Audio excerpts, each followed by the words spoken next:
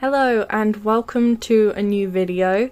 As you can see here, I finally finished my 15th sketchbook, which means I get to move on to another one, number 16, which I am always really excited to do. I love starting new sketchbooks. This one is an Ohuhu sketchbook. This isn't a collaboration or anything. My mum actually bought it for me for the Christmas just gone because I'd been saying for a while how I'd always wanted to try one of their books, and she was so nice, she got this for me, so I've been excited to try this for a while. And it's quite a thick book. It comes with this page protector, which is really nice because obviously it's made for alcohol markers. The part that I enjoy the most is decorating the cover with my stickers, and so that's what I've done here. And then I also wanted to chuck a few on the back. You might notice that a few of them were Fallout stickers because I've been really into Fallout recently. But yeah, starting off strong, I spell sketchbook wrong for some reason. I don't know, the B became an H. I don't know if that went through my mind or what, but there is no H, so it's my sketchbook. Yeah, the cover of the Ohuhu book is like this really weird texture. It's like wrinkled plastic kind of thing, so I was concerned about if anything was going to work on it, if the pens were going to pen. So it's got a really weird texture. I wasn't sure if anything was going to stick to it, and it's been a while since filming the intro you just saw. The stickers are kind of working. They're coming up a little every now and then, so I might have to glue them down at some point. Hopefully not, but I guess we'll see. I'll quickly put up the name of the artists now. Yep, so now we'll get back into making the rest of the video. So I had a couple plans for this. As you can see here, I thumbed.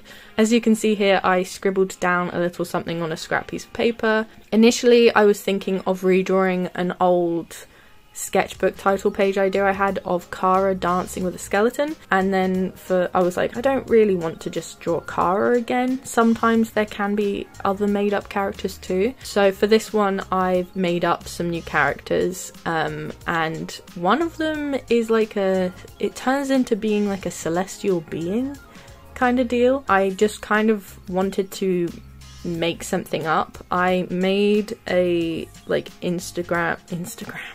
What is wrong with me? I went on Pinterest and gathered a bunch of images that had the kind of vibe I was going for, which kind of led into this idea of the celestial being and this girl that hasn't really got much going on really. I got very carried away with this, what was supposed to be the thumbnail of it, but I got too detailed, so I did try and do a couple more. As you can see here, this one is just a random masked lady that I wanted to add a load of trinkets to. Second one is Kara because she is my girl, and I was like, it would be fun to have Kara. And then the third one was just a silly one that I was never gonna do, but I was in a Fallout mood, so it's just Vault Boy with number 16 for the sketchbook. Yeah, I did off camera go into a bit more detail with the thumbnail because I was just getting carried away with it and it turned into a full-blown sketch. I decided to then go ahead with it, but zoomed in more on the characters because for a title page I just thought this would be better. So I am using a Faber-Castell Polychromos pencil in pink. It is probably my favourite pencil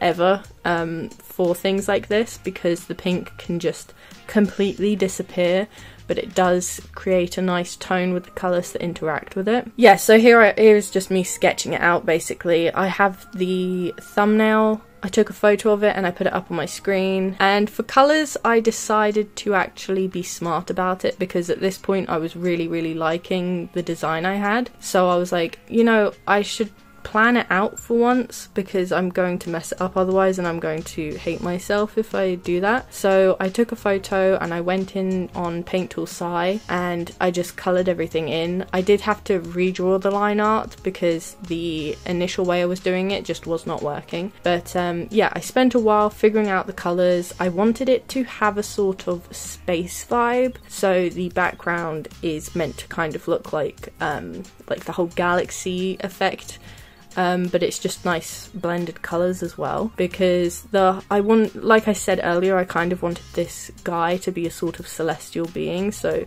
I don't know where these vibes came from, and it's not something I typically do, but that's what I went with.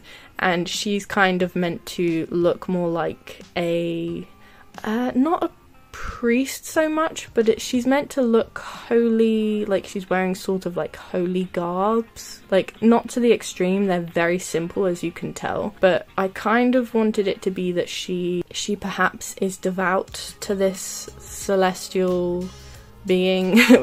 I wonder how many times I'm going to say that, celestial being. She's kind of devout to him, so maybe she is like a follower or a worshipper or something. I haven't really thought it all out too much, so I'll talk about that a bit more later.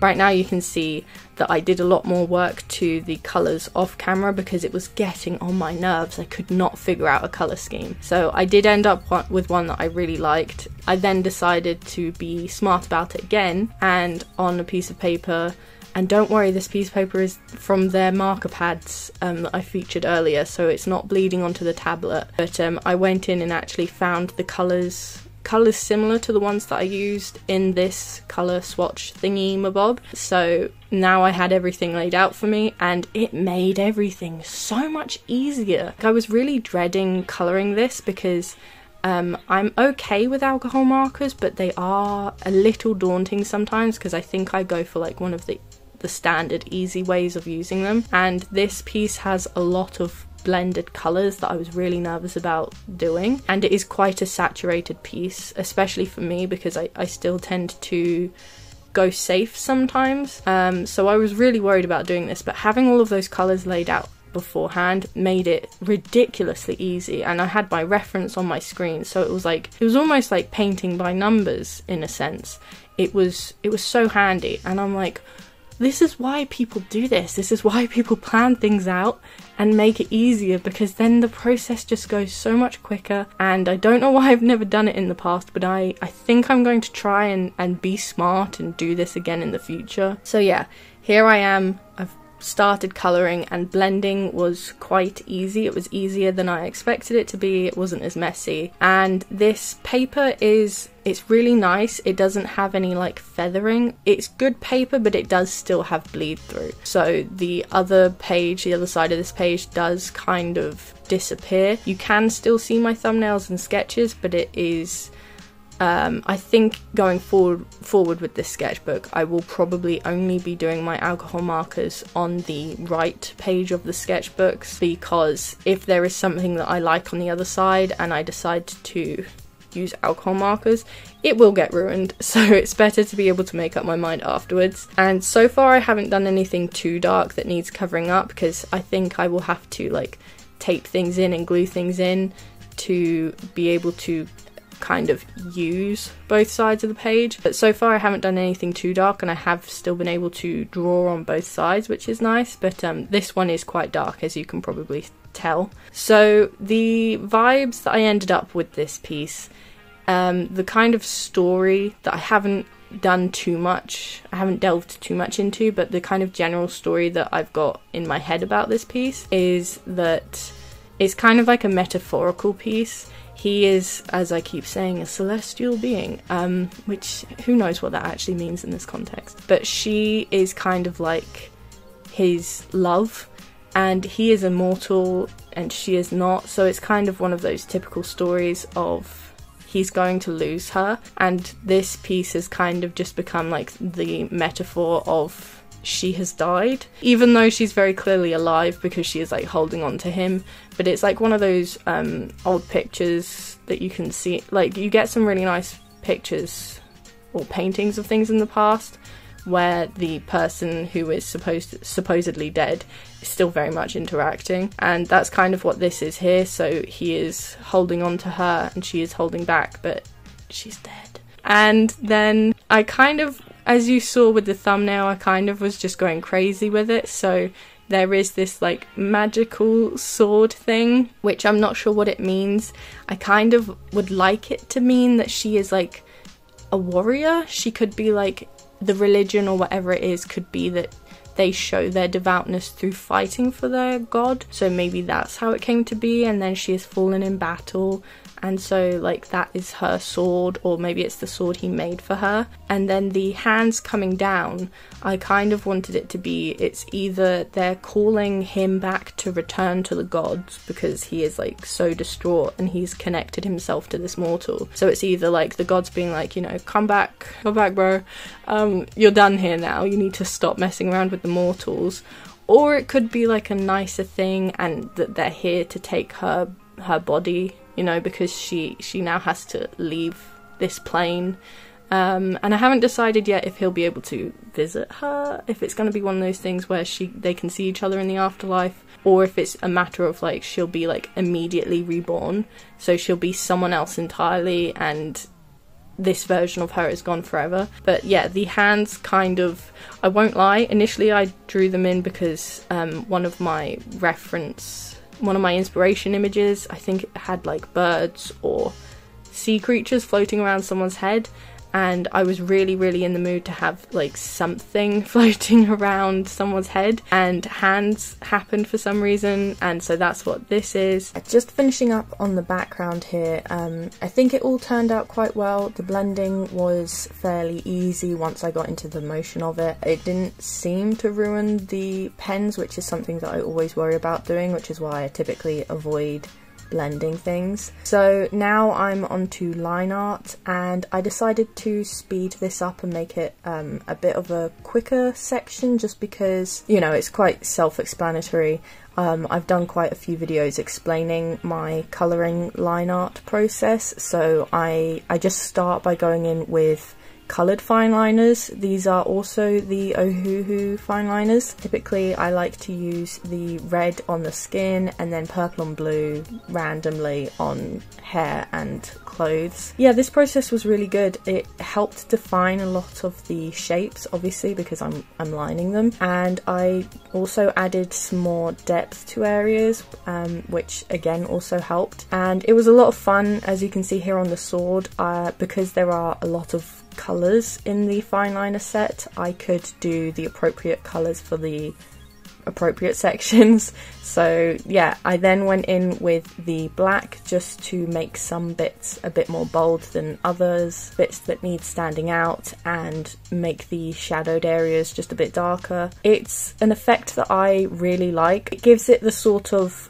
not comic book style to that extent, but the bits that I like from the typical comic book style. And it's also helped me kind of get over my, not fear necessarily, but I used to be kind of biased against using black line art for me personally, I think because I just couldn't get it to work. I then went in and added some sparkles because it needed it, because it's supposed to be like this magical celestial space thing, and I thickened the white outline around a lot of the, well, around the whole image. This right here is where I got really annoyed. You might have noticed when I was doing my colour swatching, I did not do the Roman numerals for 16. I did in my initial plan for me, but at some point they changed to 14. And it wasn't until after I'd written it on this page that I was like, that's wrong, that's not the right number. So I did manage to change it, and I'm happy about that. So now I am just drawing on this cute post-it note that I got from the artist. I think they're called Mims Gosara. I think I've butchered their name. But they did a One Piece sale book launch, art book launch thing recently that came with a load of goodies, and this memo pad is one of them, and I just wanted an excuse to use it. And then I'm sticking in a load of other things. This cute drawing of the ghoul that Shay drew for me. This is just a sticker meme thingy of Solus from Dragon Age Inquisition. Then a Chopper sticker that came with this, Merlin sticker, and then a sticker I got from I'm gonna say it wrong again, but it's like Lani Levendula, when they were doing a charity raiser thing for Palestine. So that's what this is. That is the title page. I'll show you what the other side looks like. So you can still vaguely see the sketch, and I can like come back to it for reference in the future. but the bleed through was a lot more extreme than I was expecting, probably because I did so much blending it was going to bleed through, and it did actually like bleed onto the protection sheet as well, so I had to clean that as well. But yeah, so far this book has been really fun. I have done not too much. I've been quite I've been putting a lot of pressure on myself for some reason when it comes to art lately. Maybe because I've started a new book and it is a different size compared to this one. It's just very, very slightly smaller and it's noticeable, and for some reason it's messing with my head. So it's been a little difficult, but I have slowly started getting into it recently. But I'm really enjoying it. Yeah, it's really, really good. The paper is strange for things like watercolour, probably because it is a marker pad. I do like this page, but I don't love it as much as I thought I would. Like, I think I prefer the colour swatch, the colour planning thing that I did, because again, I put way too much time into that, similar to the thumbnail. I have this kind of like curse with title pages where no matter how much I like it while I'm making it, I always end up disliking it to some degree when it's done. And I think it must be that I like set my expectations too high, because it is my first page, it is my title page, and like it has to be perfect. It's extremely unreasonable, you know. Nothing's ever going to be perfect. Everything's always going to be just slightly, you know, because no one's perfect. There is a slight I don't know. I think it's the colours, ultimately. They're not what I'm used to, and I think so that does still make me a little bit uncomfortable, so that honestly, that must be it. But I do really like it. Despite me saying I don't like it, I do also like it, so I'm like super mixed on it. But yeah, that is finally the beginning of this book. It has been so long since I started it. It's almost been a month now, and I'm really sorry it's taken so long. Yes, that is this new book that I am excited to start, and it also means that soon there should be a new sketchbook tour, because I finished this one. So I will get around to doing that at some point. It might not be for a while still, because like I said, I have projects that I am currently working on and videos that I have to make that are a higher priority. Thank you guys for bearing with me, and hopefully it'll be out soon. Thank you guys so much for watching this video. If you made it this far, hello.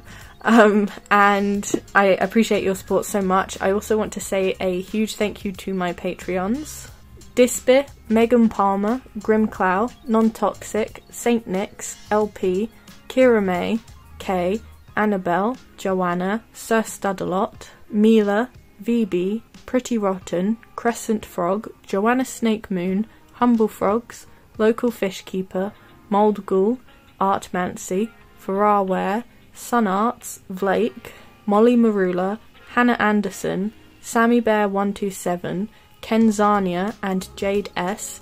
Thank you guys so much for all of your support. I really, really appreciate it, and hopefully I will have another video out soon.